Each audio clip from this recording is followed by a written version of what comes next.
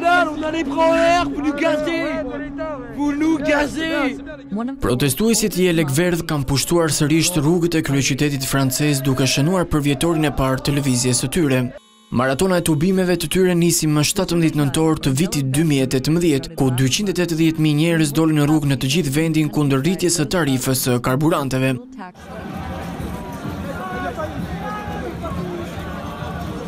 Kërkesat e tyre janë plotësuar pjesërisht, por dhuna është përshkallëzuar. Vlera e dëmeve që prej fillimit të protestave ka arritur në 170 milionë euro. Protestat kanë në thelb pabarazinë dhe rritjen e papunësisë. Bulevardi Champs-Élysées dhe dyqanet kanë qenë shpesh objektivi i sulmeve të JELEKVERDHëve. Autoritetet i friksohen faktit se JELEKVERDHët mund të bashkohen me grupe të tjera të pakënaqura, siç janë punojësit e transportit dhe shëndetit ose studentët, duke çuar në një valë tjetër protestash.